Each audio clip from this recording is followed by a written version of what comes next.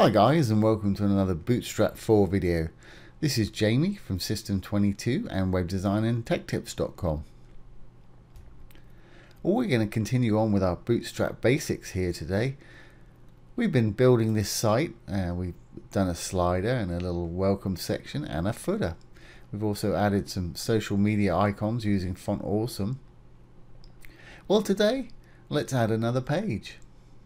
I think I'm going to jig this menu around a bit, so we've got home, about, pricing, service, and we'll put features over here and we'll have about us over here. Okay, well, let's get started. Here's our folder where we first created our website and we created our custom index page, index.html.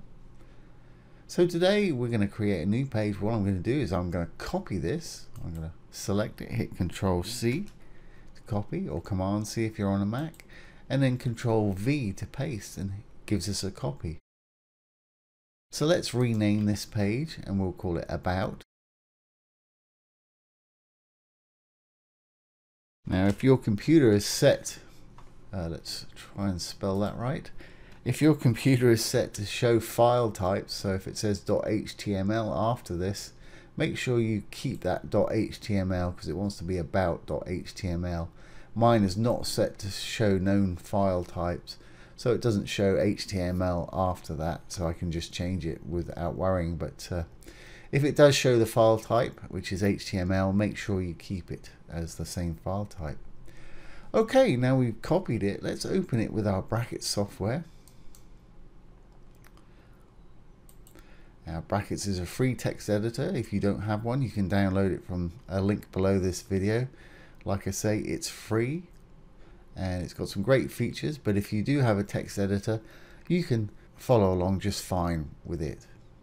Okay, first thing I'm going to do is I'm going to change the name to About Us.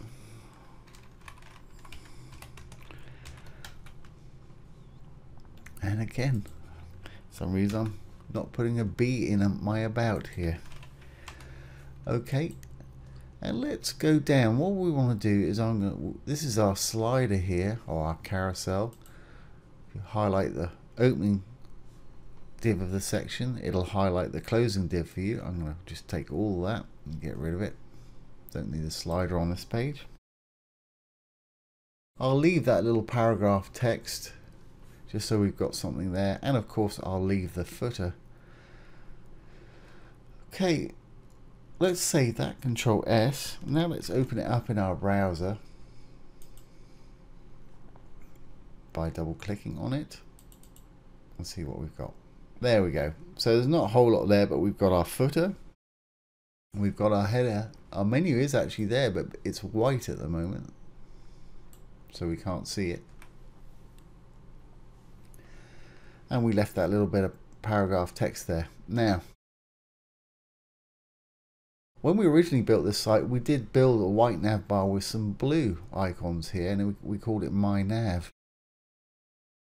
And then we built our slider and decided to change our background to transparent and have some white legending there. That's why you can't see this, the white on white here.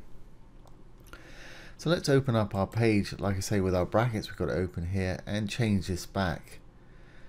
What we did, we gave our new navbar a class of TRN for transparent. If we look at that with a custom CSS, there it is, TRN, background transparent, and our one before was called My Nav with a white background. So let's change the TRN back to My Nav for this one. And here it is, there's the TRN. Put the old class back in with the white background. And also, let's save that, Control S. If we look at our custom CSS, we'll look at the My Nav, the links on it, My Nav A, the links, anchor tags. They're going to be blue. So that should now change that back to, we should be able to see our menu here if I refresh. There we go, it's changed it back to that blue color we had with that hover effect, which is just what we want there. Okay, like I said just now, I'm going to change around a couple of these menu items here. I'm going to flip the features for the About Us over here. And of course we'll have to do it on both pages. So let's do that. Here's our index page.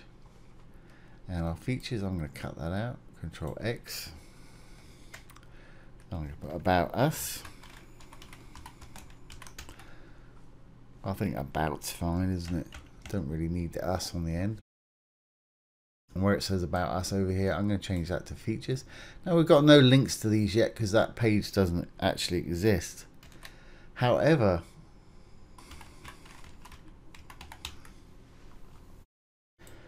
our About page does exist now, and we know that it's got a name of about.html. So let's link our About page to the correct page.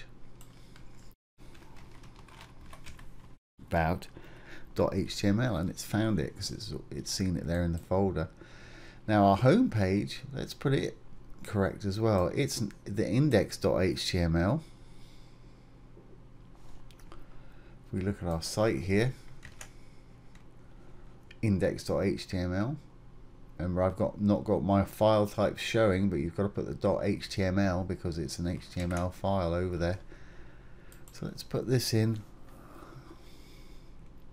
to our home page, and again it'll find it. There it is, index.html. So now these will link to the correct pages. What I'm going to do is I'm going to copy our new structure. In fact, let's take the whole nav bar right here. And I'll just paste this over to our new page. I've got the whole div. There we go. So we've got those linked in the correct places now. So let's save that. Control S. Save our index.html as well. Control S to save that one. Let's go back to our site and refresh. There we go. We've now got our About there, and as you can see, it hovers over. It's got our hover. But if we go to our home page, this should take us to the home page again here. Notice on the home page we've got that line underneath that indicates what page you're actually on, and there's our features over here now. We need to make that happen for our About page. So let's go back to our brackets, to our About page.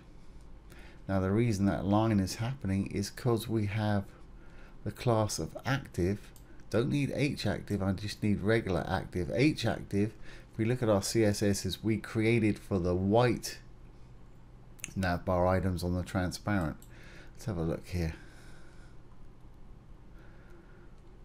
Okay, there's H active, border bottom, white. So we created that for the transparent one so it stand out there. This is not the transparent one, this is a regular one, so we want that border to have a class of active rather than hacktive. So let's correct that. And it's in our About, and it's the nav item. So I'm going to take that away from the home because we're not on the home page anymore. We're on the About page, so after the nav item there, I'm going to add the class of active. Save that, Control S. Back to the site, refresh. There we are. Now our page has got a line under it indicating what page we're on. So that's it. We've created our new About page and we're ready to start filling it with content. That's how easy it is to add a new page. And if we go back, we've got our old menu structure with the light menu itself. And back on this page, we got the white background with the blue legending.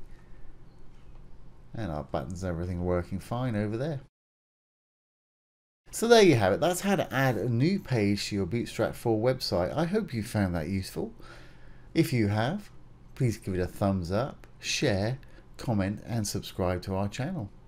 If you're interested in web development, take a look down below. We got some great free web development courses down there, as well as some premium courses with some huge discounts for our YouTube subscribers. So do check it out.